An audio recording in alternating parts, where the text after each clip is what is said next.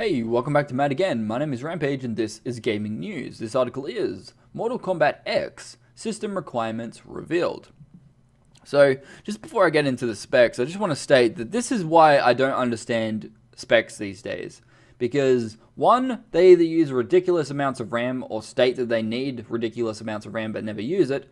And two, why is any fighting game ever over 20 gigs?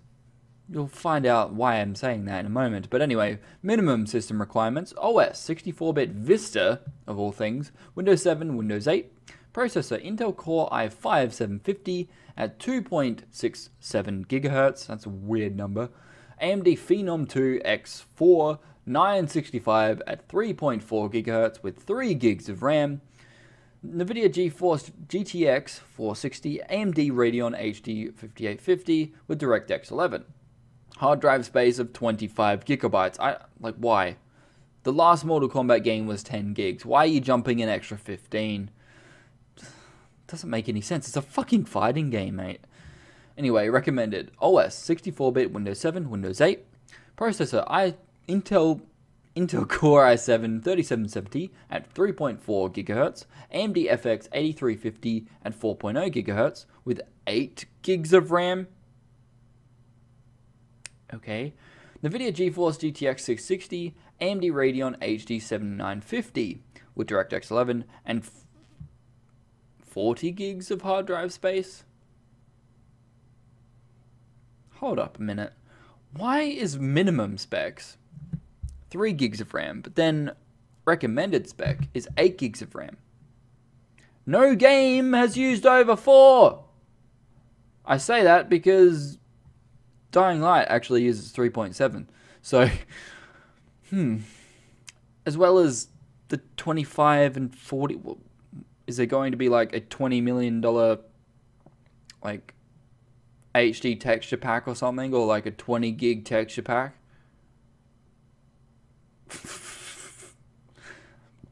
That makes no sense whatsoever.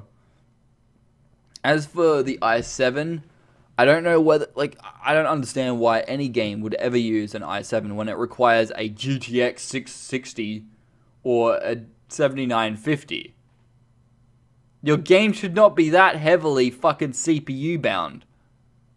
If you're requiring an i7 which has 4 or 8 cores or whatever, and then hyper-threaded, it just, ugh. What the fuck? Just because consoles have 8 cores, we have to use all 8 cores or have like the ultimate 8-core CPU to run this game. Probably not. But yeah, I don't know. I'm just getting sick of these developers thinking that we need i7s or thinking that this is what we need when in fact it's not. But a lot of the cases it is, which is a painful conclusion because I don't have an i7 and I do have an i5-2500K, which is starting to get dated because developers are just like, you need an i7 to run this cunt of a game. Just stop. Actually make your game worthwhile, because I don't know if you noticed, but the PS4, Xbox One CPU is not actually that powerful.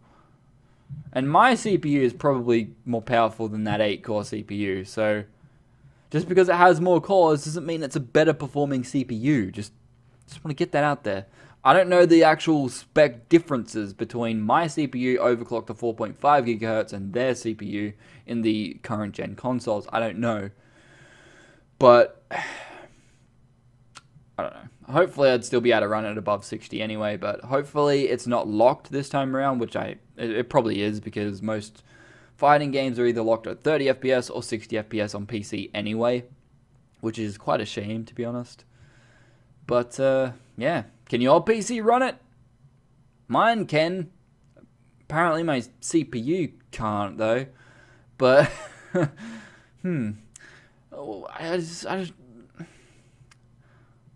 still trying to wrap my head around the 25 gigs for minimum and 40 gigs for recommended. That makes no sense. The data doesn't change, mate. I don't know if you understand that. You still download the same game. Unless you're saying that the recommended has like some HD quality pack thing that's nearly 15 to 20 gigs. Like, what the hell? Makes no sense. But anyway, guys, hope you've enjoyed the video. Please don't forget to rate, comment, and subscribe. And remember to check out my gaming channel. The link will be in the description as well as in an annotation above the video. But anyway, see you guys next time. Peace out.